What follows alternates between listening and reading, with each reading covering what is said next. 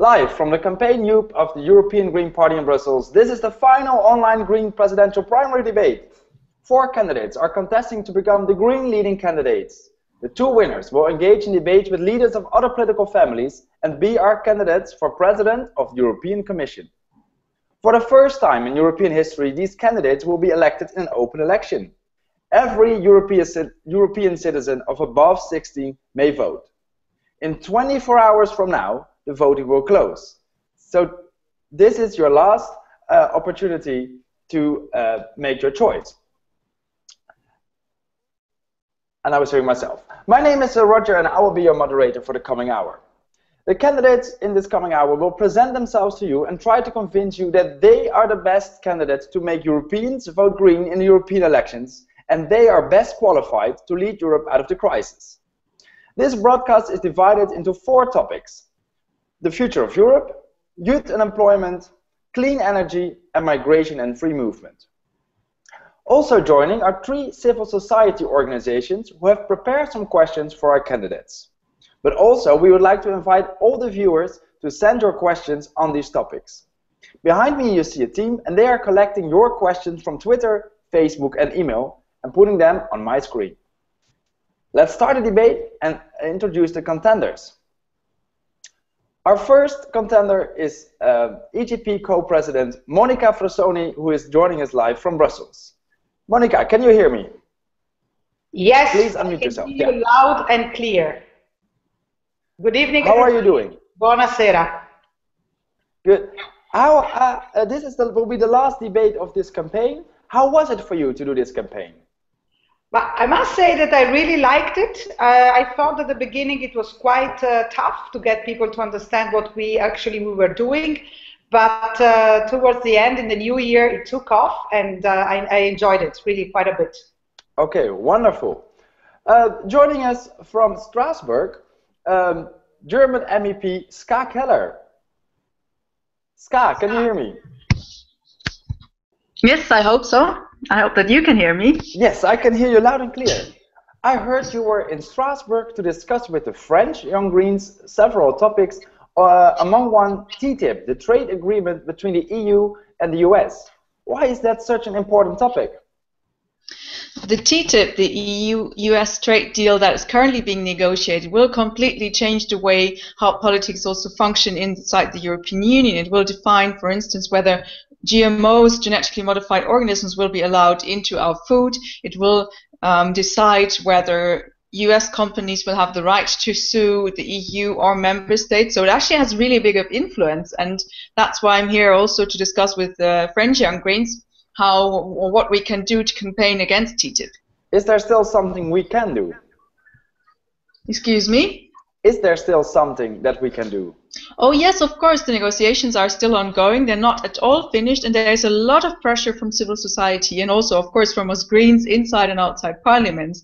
And for instance, the Commission has just also acknowledged that there is a lot of protest, for instance, on this companies suing the government's part, and they said that they will have a consultation about that before going on with negotiating. Now, of course, this is very much of a PR coup, but still it shows how much our pressure and our criticisms are being received also, and how they arrive at the Commission. Okay, thank you. Also joining us from, I think it's Brussels, José Bové. How are you? I'm fine, yes. I'm in my office in Brussels, and we had this afternoon an agriculture committee, so discussing about seeds, and so this is also a big issue we're going to have also with the TTIP, and we have all these debates now, and we see that things are getting tougher and tougher since we're getting closer from the elections at the European level. At the previous debate where I met you in Britain, you were going to an anti-fracking demonstration. How was it for a French MEP to help the British people? Were you appreciated? Well, I think that people were quite happy to see me, and we made an interesting debate in the morning in Belcombe, which is in the Sussex, and we had this debate with all activists coming from all over UK. And after that, of course, we made a demonstration directly in the field, and we were able to occupy the company's place. So the people were very happy to see that at the European level, people were able to come and to gather from a lot of countries and to mobilize themselves. Okay, thank you very much. Fourth would be joining us from the German MEP, Rebecca Harms. She is on her way to Kiev right now for the demonstrations in Kiev. However, she is expected to join us any second from now. As soon as she joins, I will ask her to introduce herself. So far, we're just going to start this debate and hope she joins as soon as possible. The first topic we would like to talk about is the future of Europe. And please be reminded, if you have any questions for one of the candidates, please send them to our Facebook, Twitter, or on email, and we will post them to the candidates. The first topic, as I said, is the future of Europe. And the first question, for that I would like to go to Peter from the Young European Federalists. Peter. Yeah, thank you very much, and good evening, everybody. As Young European Federalists, our organization wants to see a real European Federation in the future, with a real European government that is accountable to a very strong European Parliament, and that has the fiscal rules, the decision-making power to protect the euro from crashing. We also wanted to be able to restrain banks, and that it has a strong budget to organize real European solidarity. But the big question is, how can we get there? And there are different perspectives. One perspective that has been proposed in the recent past is that a limited number of countries, member states, would already go ahead by forming some kind of vanguard of reform, and that limited number of countries would already form a core Europe within the European Union, so that those countries are already a federal Europe while the rest of the countries joins later. Now, my question to the candidate is how do they feel about these proposals? Do they think that the European Union can become a better place in different speeds, or do they think that all the EU member states should always move together, even if that would actually be much slower? Okay, I would like to pose these questions to José. José, do you believe in Europe of different speeds, or should we all move at the same speed? Well, I think that we completely agree as Greens with the fact that we need to have a European federal institution. I think this is clear. We need more Europe to fight against the crisis. So I think we completely agree. How do we do it now? Of course, the big problem we have in the Council is that on many issues, as budget, as social issues, they are taking the decision at the unanimity of all the countries. And this, of course, is very bad. And we saw how it was going on the budget and on other issue, on taxes, for example, when we wanted to bring the Tobin tax inside of Europe. So it exists in this moment already two Europes. We are the 28 countries together, but in the same time, some of the countries are in the Eurozone and have the same money. So if maybe we can be able to take some decisions inside of the Eurozone already. But that means also that we need to have more participation of the parliament of the countries to be able to control also what is doing the European institution. What is important, if we want to build a federal Europe, we need more democracy inside of Europe, and we need that the citizens are able to control what the states are doing, but also what the European Commission is doing. Okay, Ska, do you think that European citizens would follow the Greens in our plans? Because many people want less Europe, and definitely not a Europe as a country.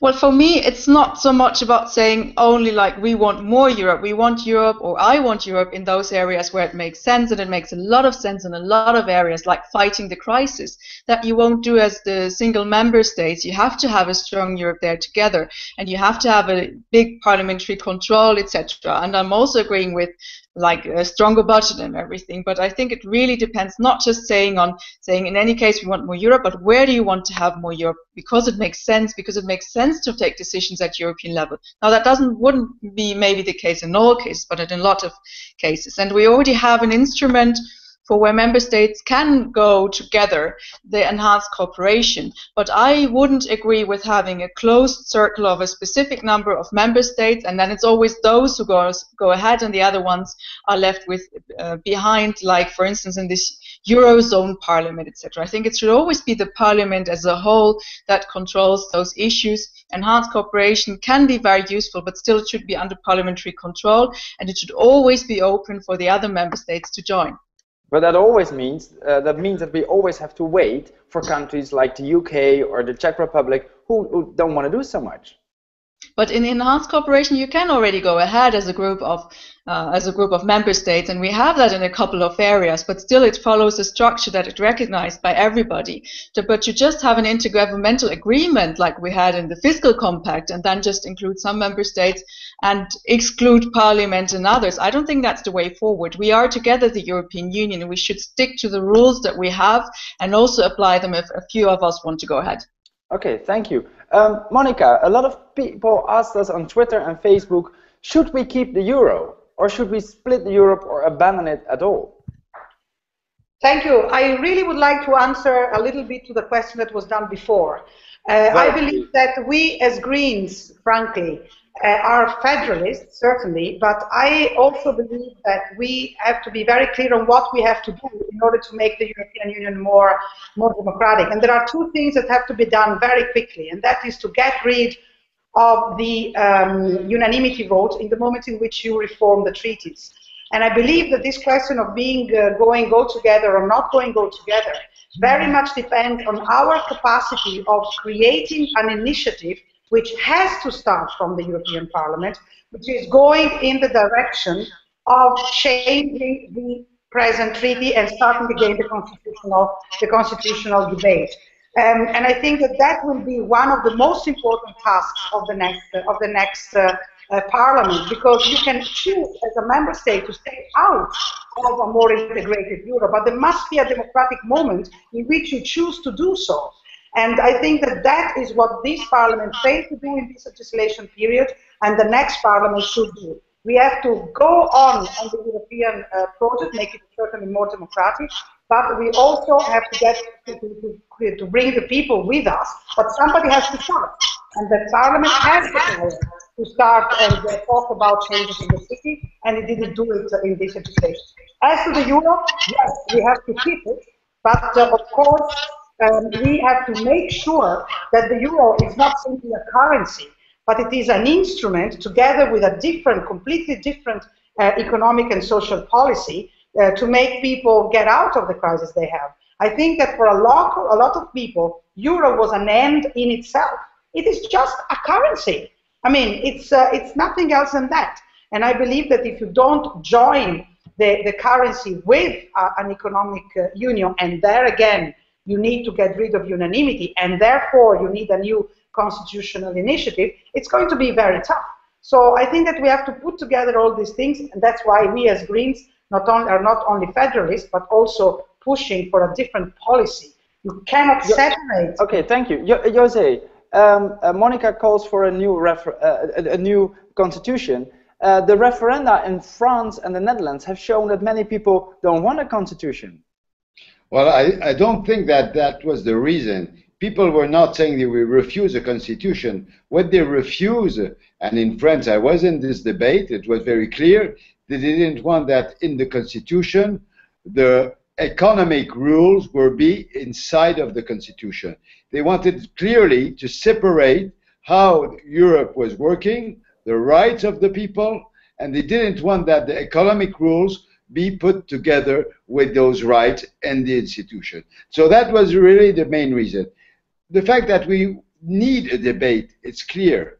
We have to go on to push for more Europe. And this is going to be, I think, one of the most important debates. We have to be careful during these elections. A lot of people, the populists, are going to try to transform the election and saying this is not an election only to see how it can go better, but to see are we in favor of Europe or not. This is not the debate. We have to be clear. This is to vote, to decide who are going to be the members of the parliament who want to change the politics in the European Union. And also we have to build a very strong movement to be able to go further to build Europe. Okay, thank you. The final question in this round goes to Miguel from Asia. Hello, good evening. Well, my question, since you are running for the position of President of the European Commission, what would be your priorities for the first 2 years of mandate if you are elected in this position of President of the European Commission? Monica, can I move this question to you?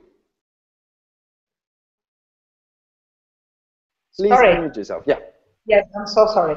Well, I would certainly do one thing which I believe it's extremely important, and that is to review completely the way in which the budget is allocated for what the European Commission can do. I think that there are many things that can be done in order to change the way in which the budget is spent, and I think that we have to push very much for the Commission to do what it was always supposed to do, to have initiatives and initiatives that are going in the direction that we want them to go. I think that there are lots of things that the Commission can do in a different way, and the second one I would do is take the proposal they did on energy and climate and put it directly in the dustbin.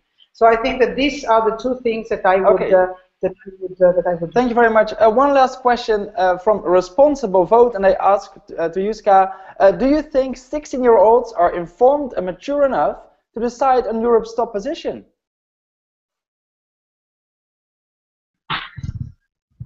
Yes, I absolutely think that 16-year-olds are not less informed than 18-year-olds. I mean, if you look and where the line was drawn for voting rights, it's none that is based on any sort of facts. I mean, I was active in politics when I was 13. I knew exactly who wanted to vote when I was 13. I wasn't allowed. I had to wait until 18. Other people are not informed when they're 40, but still I would fight for their right to vote, because of course as a Green Party we do everything to inform people, to campaign also for ideas, to raise people's awareness, but that's not the only thing that it's about. It's about your personal right as a citizen, as somebody living in the European Union, to decide who should represent you, and I think especially young people should play a bigger role in that, because we also see that since the voting age is much later, then politicians will care less of what young people need and what young people want, because they're not part of the, so to say, voting force. And I think this is a big problem, and indeed I'm very much in favor of lowering the voting age. Okay, thank you very much. We move on to our second topic, which is about youth unemployment. The first question goes to Miguel from Asia. Miguel.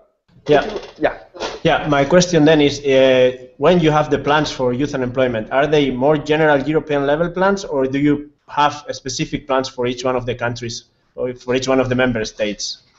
Okay, I would like to move this question. We plan to move it to Rebecca, but I'm going to move it instead to Monica. That is actually a wonderful question, because I believe that one of the differences that we have as Greens in relation, for example, to the left, is that we believe that the proposals that we do on the Green New Deal and on the reconversion of European economy towards sustainability, green technology and all the rest of it, is not only something that is there for the Southern European countries or for the Nordic countries. It's really something that is necessary everywhere. In Germany, for example, the Energiewende is not over. It is actually could still go wrong. So I think that we need this kind of debate and this kind of proposal in Germany, as of course as in Italy, or in Spain and the other countries. So I do believe that the proposals of the Greens, above all, to get out of the crisis, have the very big virtue of being something that can be adapted to all of Europe, because we are a European force, of course. Okay, but shouldn't there be, the differences are so big country by country, shouldn't it be like tailored to every country, José? Yeah, of course. Yeah, but there is a... Can I move it to José? Sorry? I'm moving this question to José. José, could you elaborate on this? Well, I think that we need to have a plan, a double plan. A European plan has to be very clear, and that means that we need to have to coordinate work and school and how to build really a capacity for the youngs to be able to have a work after going to school. So this is not only for students, it has to be also on how you say this, works in houses, industry, and so on. We need really to build this a global education for all the youth at the European level. But also in each country, it has to be also a very specific plan to really go on the youth issue. Because, of course, in the future, if the youth don't have any work, how it's going on now in some countries, more than 50% of unemployment with the youth, it's going to have terrific effects for the next year. So we need clearly to make a European plan and a national plan. Okay, thank you. Ska, Mike from Belgium is asking the question, shouldn't we change the restrictive labor laws? In other words, shouldn't it be easier to fire the old people who are occupying jobs and sometimes not being so productive, so the young people who are willing can take over? Please unmute yourself, then we can hear you.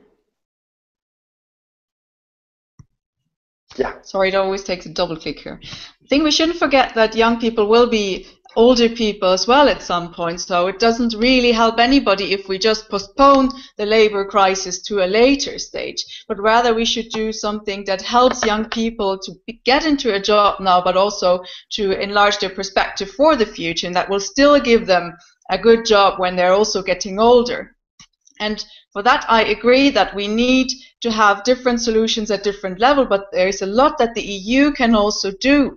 For instance, now we're having the European semester where the Commission will always look in how badly the member states are spending money and will propose cuts here and there. I think they should look much more in how well the member state is doing in providing investments into the future, into green jobs, into jobs in education, in healthcare, etc. So really the jobs that are going to stay for a longer time and that will give especially young people employment. That's the things that the European level can do, and the Commission, for instance, should not count it as a deficit procedure if member states take investment into the future. But yes, a lot of things will have to be done at member state level, but we need to work together. And indeed, youth unemployment is really structural things, because even in countries where we see less overall employment, youth unemployment will still be higher than the average unemployment, and we should not accept that. We have to help young people, because if they're starting with no or very low wages, then this will have an impact on the rest of their working life. Okay, thank you. Monica, we have a lot of youth unemployment. At the same time, Europeans are getting older and older. Should we lower the age where people retire so that more young people can get a job? Or should we make it higher because we're getting older every year? I don't think that you can answer in a straight way in this way. I think that Greens are actually for the capacity of choosing. I think that there are some people who are older people who are actually terrified of the idea of getting out of job of their work when they are 60. But at the same time, there are a lot of young people who need to enter in the job market. So I think that the only solution for this is to organize a system, first of all, an economy that is able to produce jobs, because it is able to find new activities, and that is why we go back to the question of the Green New Deal, because if you don't have jobs to do, then there is no job for old or young people. But I think that we have to find a structure of our social security which is based on certain rights. It is obvious that people cannot work forever, but at the same time they must be able to choose whether to go on retirement or not, and not certainly because they get too little a pension. I think that an harmonic social security system is based on an economic system that works, and also on a very clever migration policy which allows people to come in. Okay, we're coming back to migration a little bit later, but first I would like to move to the topic of clean energy. We have a lot of questions coming in through Twitter and Facebook. The first one is, what initiatives do we have to support reduce of carbon emissions? This one is coming from Linnea. Jose, can I ask this question to you? Well, I think the first thing we can do already, and this is concrete, and we were talking of this just in the beginning when the presentation was going on. In some countries, the governments and the companies want to try to find shale gas. This has been nothing done, never has been happening in Europe. We can stop it now. So that's why the Greens are asking very clearly to have a moratorium on all the countries until the European Commission and the Parliament is able to take a positive opinion on this. This is a concrete way to stop with new emission of carbon. But also, in the same time, we need to have a very strong position.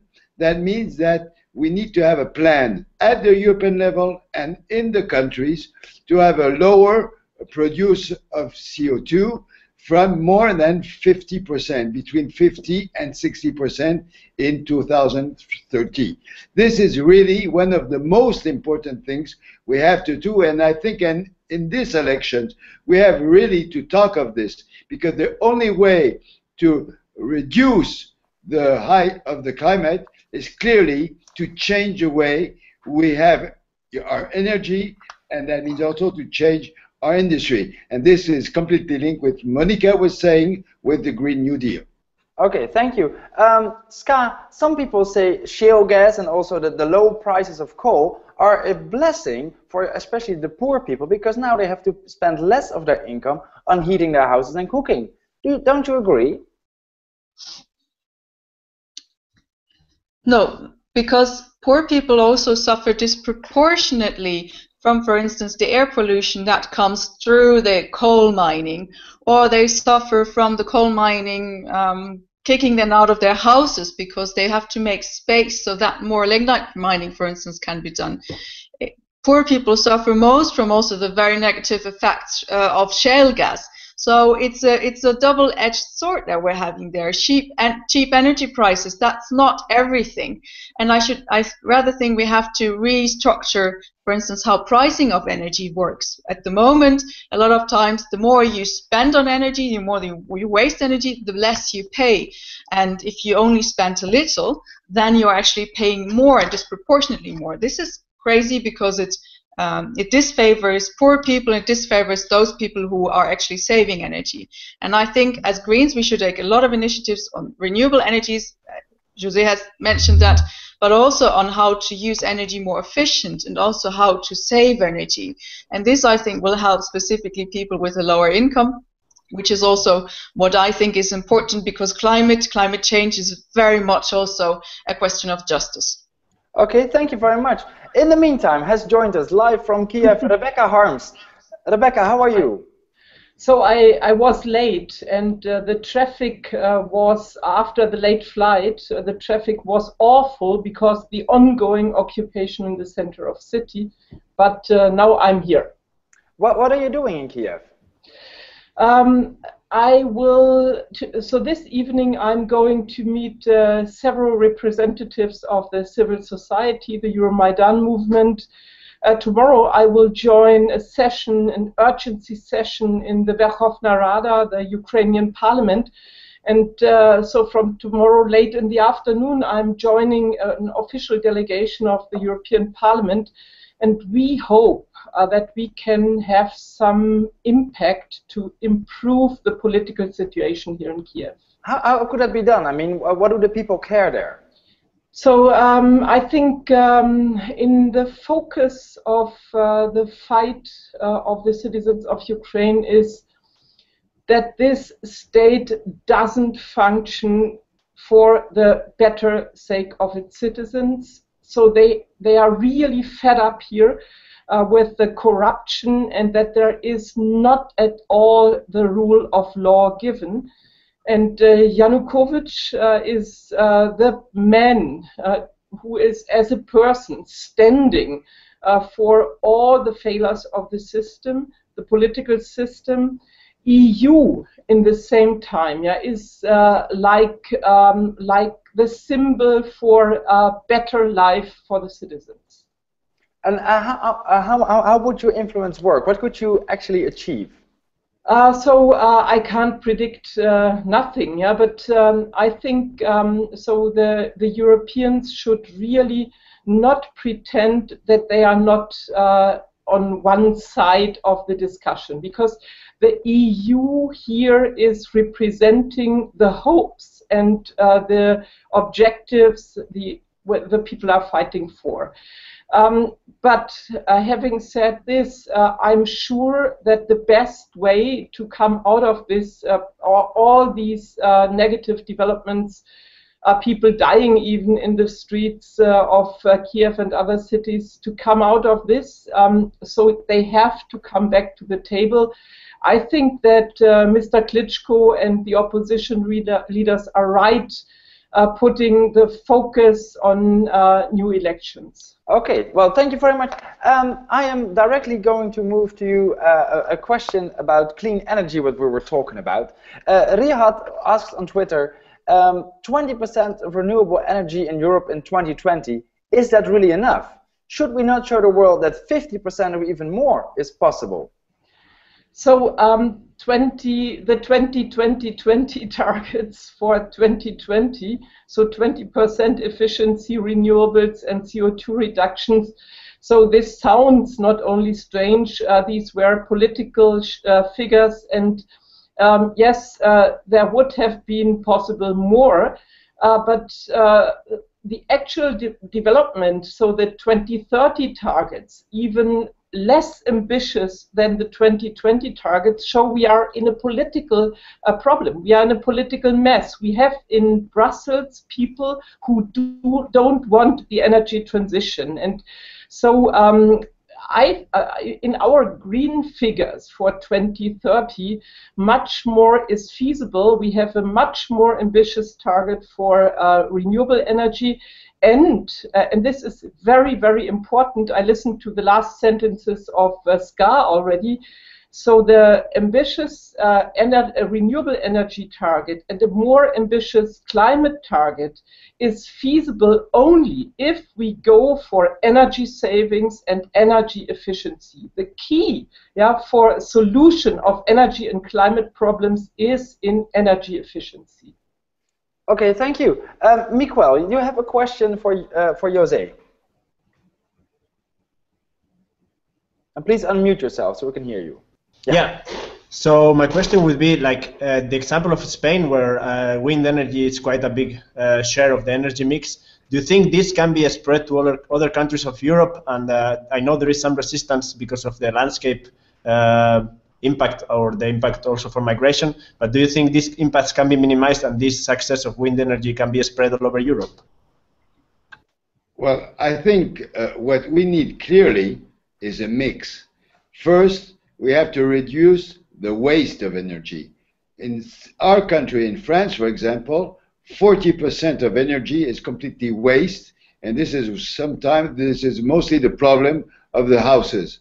The second thing is efficiency, as was saying Rebecca, and the third point is renewable energy. I think we are able in Europe in this moment really to build a more important renewable energy project. That means that we have a lot of capacities with wind and with solar, it depends on the countries, and we can really need a plan, but we have to build this at a European level. This is not only a problem countries by country, but that means that the European Union has to build completely the transition between what we're doing now and a new policy. Okay, thank you very much. We're going to move to our final topic, which is migration and the free movement of people. Monica, I would like to pose the first question to you. It was posed by One Europe. Many Europeans are afraid that immigrants from other EU countries will make use of their national welfare systems, and hence the national welfare systems might collapse. Do you think that those countries stronger affected by unemployed immigrants from other EU member states should be covered or should be reimbursed with all the member states together? Well, I think that the first thing to say is that there is no such danger. In this moment, if you make the analysis of how much it is given or it is the migrants contribute to the tax, different national tax systems is by far bigger than what they use in using the social system, the social welfare. And I think that that is a truth that has to be repeated over and over again, because it is pure propaganda that then if you repeat it becomes truth. Actually, it is not true. So I believe that that's the first thing. The second thing is that the migration policy in this moment at European level is concentrated both in terms of resources and in terms of rules on the prevention of illegal migration, on stopping people at the borders and all the rest of it. And I think that the big change that we have to see, and if we are going to be stronger in the parliament, we will be more able to do it, is to shift the priority to deal with legal channels of migration, and therefore to organize it better than what it is now. So I believe that there is a lot of fact-finding that has to be done. It is not true that they are going to, our social welfare system is going to collapse. And yes, it is possible to regulate migration in order not to make it unbearable. And the history, and we have been having enlargement since 1972, it shows that it has never happened that there was a flood of poor migrants in member states. Okay, Rebecca, someone on Twitter, Mordi, she suggested, should we homogenize the welfare system amongst the EU states? Should we have like more or less the same minimal income or same social welfare system? So we are far away from this. There is not such a thing as the European social welfare state. The situation is very, very different in between the states, especially from the north to the south and the west to the east. You can see those differences. What we have to achieve is an ongoing improvement of those social models across Europe, and I'm very much in favor of making social targets binding across Europe. So we have binding environmental or climate targets. Why don't we have those social targets? And so with my experience, for example, from Greece during the last years, so there is no social security for those people who lost their jobs after 6 months. And this is a shame for Europe, because so Europe was never the promise for a worse life, but for a better life. And this we have to get back. Jose, still many people fear that even though there are some rules, that in some, let's say the rich countries, people get fired and then get replaced by people from Eastern European countries or Southern European countries who work far below minimum wages and basically get exploited. Do the Greens have plans to stop that? Well, I think this also is it's a fear from the xenophobe and the nationalists. If we see some example, for example, the Polish people who migrated a lot going to UK these last years. When the situation was getting better at the economic level and social level in Poland, most of these migrants came back to the country. I don't know anyone who wants to live in another place than where he was born and where he lives. So I think it's you don't have to say that this is going to happen, because it's not true. People clearly, maybe at one moment of their life they can change some country, and after, if they have the capacity and if the country is getting built better, they can come back. And this is, I think, what has to be the role of Europe, to build really a social capacity for each people to be able to live in his own country. Okay, thank you. Peter, you had a question. Yes, thank you. Well, I'm very happy to hear that migration is considered not to be a problem, but a fundamental resource for European society, because that is what we agree with. Of course, the problem is that the weight of migration is not always equally shared between different countries, because migrants seek to enter the EU and they arrive in countries like Greece, Italy, and they have to carry the weight of that burden. But on 12th of June last year, the European Parliament has endorsed a common European asylum policy, and now we have to implement it. So my question to the candidates is everything now solved now that we have this European asylum policy? Do we need to do anything else, or is everything set now? Is everything solved now we have it? No, nothing is solved. Unfortunately, the only thing that we have now is something that is called a common European asylum system. But unfortunately, the system, it's not really common, it's not really asylum oriented, and I'm not sure if you want to call it a system. So at the moment, we still have a huge problem in, for instance, if people are coming from Syria, which is obviously a country in crisis where people have every reason to flee. But if you apply for asylum as a Syrian in Greece, you have no chance whatsoever of getting accepted. If you apply in Germany, you have a 96% chance of getting accepted. If you apply in Sweden, you will already get a permanent residence service, permit. So there's huge amounts of differences, and what we have harmonized only are like really bad standards. So people can now be put into jail for basically simply for because they applied for asylum, they don't carry papers or things like this. We have spread the worst examples. We have spread the worst practices, and this is really a big problem.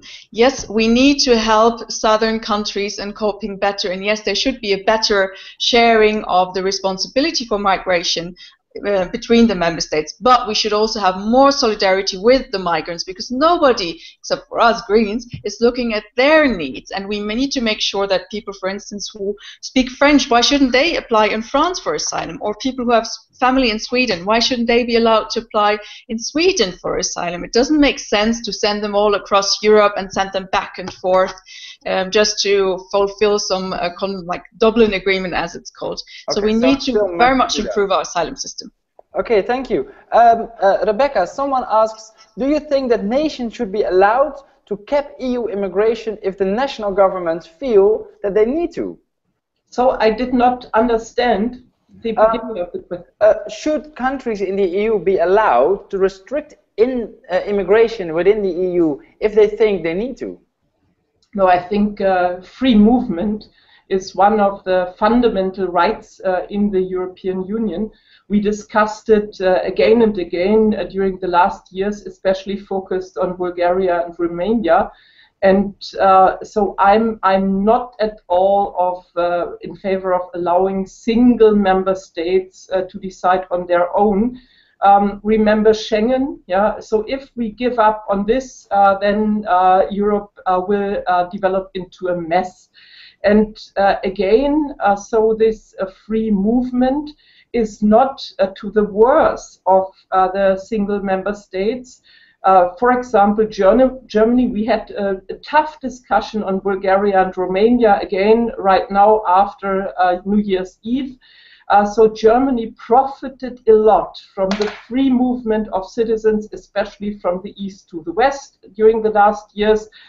So we have many, many people who contributed to a good development in Germany, but did not get the social security they should have got because their work was illegal. And to the better for all the citizens, free movement and also free movement of workers is a fundamental need and a fundamental right.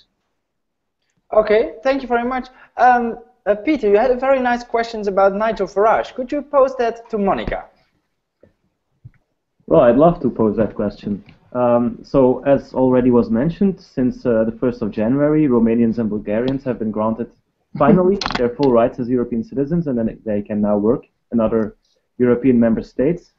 But, as we all know, people are often afraid of the unknown, and that's also the case in the case of migration. And especially in the UK, we saw that certain political parties are preying on that fear to grow their own bases of power. And of course, I'm talking about Nigel Farage here. So my question is a very applied one. What would be your strategy to counter Nigel Farage if you would be debating directly with him? I know all the arguments, but how would you approach him in a debate face-to-face?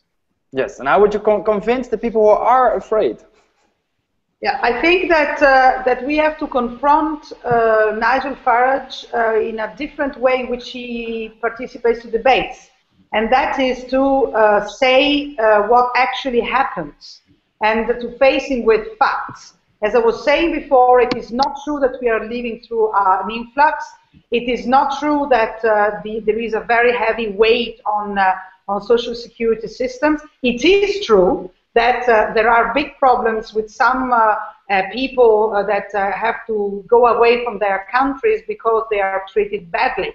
And so I think that one very serious way of dealing with the issue, probably not in the UK, but in other countries, is to face Romania and Bulgaria with the fact that they are not dealing with their own Roma population in a fair way, and they are not even using the EU money which is given to them to deal with it in an effective way. So I think that we have to be able to face Farage, which is, as I insist, is using false arguments with true ones, and not be afraid. And one thing we should really avoid to do, I believe, is to say they are bad, they are anti-democratic, they are, which actually they are.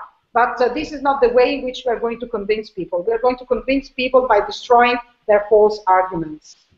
Okay, Jose, you think this is enough to convince someone who might have lost his job as a trucker or a plumber or a job like that? Well, if it's somebody from UK, they are looking very often on the other side of the Atlantic Sea. They're looking with United States. And I would tell them a question quite easy. Is it possible to say that Californian people are not allowed to go to Texas, or from people from Iowa not to go to Kentucky, and so on? This is completely crazy. Europe is an open country, and each time we're able to give work to somebody, the others, the growth of the European economy is going on better. So I think it's a crazy thing to say that people are not allowed to go from a place to another. But what is true is that when the rules and the countries are trying to have lower rules from another countries to take the work, they break everything down. That's why we need really at the social level to build a common rules to be sure that this doesn't happen. Okay, thank you very much. This was the last thematic round. We would like to give all of you 2 minutes, and I'm going to be quite strict about them, but you get 2 minutes for your last and final speech to convince people to vote for you in this green primary election. And with only 23 hours left for people to vote, what do you have to say? I'm going to start with Ska.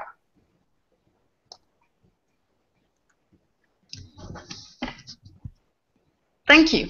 I would like to encourage everybody to use those last 23 hours to vote in the Green primary, because you're being part of a first time ever experiment to make Europe more democratic and to get as broad as possible an audience to actually vote on who's going to be the top 2 Green candidates. And that matters a lot, because in these European elections, the European citizens are going to decide on a lot of things. In which direction should Europe go? More democratic, less democratic? How are we going to deal with the banks?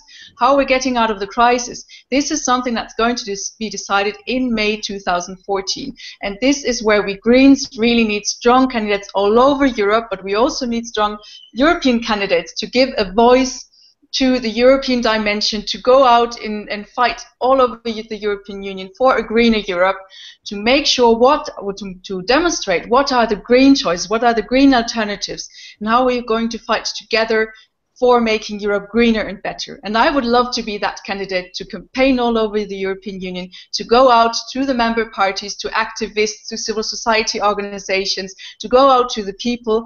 I'm bringing a lot of energy with me for that. I really enjoyed the primaries. It was a great example of how European debates can be organized, of how we can all work together. And I wish I can take this energy with me into the European election campaign. And I hope you make it possible.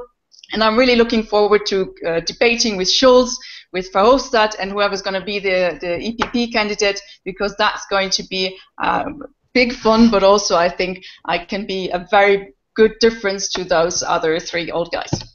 Okay, thank you very much. Jose. Well, I think this was a very interesting experience. I am not sure that we are building a new democracy with what we are doing, but I think it was a real challenge to try to open the decision of the Greens to choose the candidate. So we did it, and I think it's quite good to have done it. But I'm not sure that this is the big revolution of democracy. We have to say this clearly, it's not a problem, but that's true. I hope now that this is not going to be the end of our European Commission, of our European campaign. This is the beginning of the campaign. And now we have to make a real campaign, really to make the difference with the other parties from all over Europe and not only in our own country. So this is a real challenge. For me, we have three topics. The first one, we need to explain to people how Europe can protect them from globalization, but also in their own life to have a better life with better food, better agriculture, best environment. This is one topic. The second is we have to explain to people how we can share our common values for democracy and for human rights. This is really, for me, the middle of Europe, why people, as Ukrainian people, want to come in Europe, because they believe in our common values. And the third item I want to put on is that we have to create a new model, new economic model, new energetical model, new agriculture model, for example. I think this is possible if we are able really to make a good campaign. And I'm sure with other European Greens we'll be able to do it. Thank you very much. Monica, what are you 2 minutes?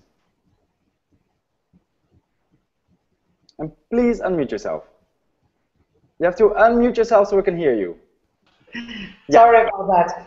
Well, first of all, I must say that I really like to have this, to do this primary. Certainly, this is not the major European democratic revolution, but I think that we were able to show at least that it is possible to make a European campaign. It is not over, it is just at the beginning, but there is one thing that all our listeners have to know, and that is that next European election will be won by those who are able to mobilize their voters and those who are able to present the best and the more efficient proposals to change the European Union that it is now. We have good ones. I think that the European Green New Deal, the issue of making the European Union not only a euro place or the place of the Troika, but a place to protect people is also very convincing. We need to make it real, and I think that I am somebody who can do that, actually, and not only because I have a long experience in this European-wide world, but because I believe that we have to stop building frontiers from the north, the south, the east, the west, and I believe that our proposal has major strength, the fact that it's good for all Europeans and not only for some of them. And I believe that that is a big challenge, and that is something that can be brought forward with some convincing energy to do it. Okay, thank you very much. And finally, Rebecca. So I have also to admit that these primaries have been really an experiment and also another experience among the Greens. I would like to say thank you to my contenders and to the staff of the European Green Party, because everybody, also you as a moderator, we sometimes had tough times with this experiment and in this experience. I hope it will contribute to what I wish for the European campaign and also to what I would like to contribute to this campaign. So this idea of bridging the gaps in between East and West and North and South, we started this already during those primaries. We can develop it even better. I think everybody understood that technology can help democracy, but is not the same as democracy. My experience right now in Kiev shows that one of my main ideas that green politicians have not only to have good ideas, but have also to be always where the people are, this might help the campaign. So vote, people. We tried to convince you, and now 23 hours left. It's high time to vote. Okay, well, thank you very much. I have to say, I was there the first debate and last debate. I have seen the four of you grow and really getting into campaign mode, but still I was really impressed that despite all these campaign things going on, you were still always focused on the content, and wherever we went in Europe, you always tried to do something content-oriented and something with the local people as well. I have to congratulate you with that. Are you nervous for the next Wednesday? There will be the results will be published on a press conference. Are you nervous, José? Well, you know, it's not the first campaign I'm doing. I struggle a lot on a lot of fights, and I think this was a so good moment that I don't.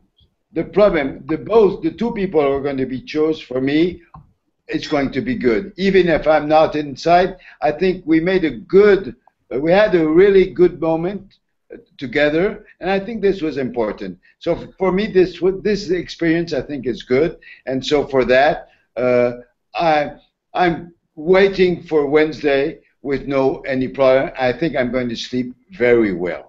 Okay, Ska, if you don't get to debate Schulz and you don't get to debate Verhofstadt, what are you going to do during the campaign instead? Well, I'll in any case make a huge election campaign, and of course we want to get as many Greens into the European Parliament as we can, because it will really depend on whether we have a progressive Green force in there. That will make a huge difference. So whether I'm debating Schulz or not, I mean, I can still debate him then just off the TV cameras, no problem, no difference. It's still going to be a great election campaign. Okay, Monica, and if you become this, in which country would you like to campaign the most? I must say that I was thinking at the beginning that I would have been limited myself only to some countries, whereas I really enjoyed not doing it. So I will not answer your question, and I think that there are going to be. In case the result is positive, many countries in which we will have to go. But I believe that the European Green Party has a lot of things and proposals to present also for the candidates, for the contenders who will not win. So I think that there will be a lot of work to do, and I believe, as José said, that anybody winning is going to be a good candidate. I also want to thank all my co-contenders and the team, because I enjoyed this. Okay. Rebecca, aren't you somewhere hoping you don't win this, so you have more time to go to Ukraine? So you can read maybe the minds of my friends in Maidan, because so on the one hand they want me to win the primaries because I helped them a lot in Brussels, but on the other hand they said don't be excited on this. If you fail, you can start another campaign in Ukraine. So we will see. Okay, well that sounds good. I want to thank the four of you for the nice time we had, and I wish you the best of luck the coming 2 days with your fingers crossed, and we're going to see on Wednesday which two of you will have won. I also want to thank Peter and Miguel from Jeff and AJ for the question they have been posing, and I want to thank you as viewers for watching this online primary debate. If you still want to cast your vote, you can for the next 22 hours and 45 minutes on www.greenprimary.eu. And on Wednesday, we will announce the winners on every possible platform. Thank you for watching, and good night. Bye-bye.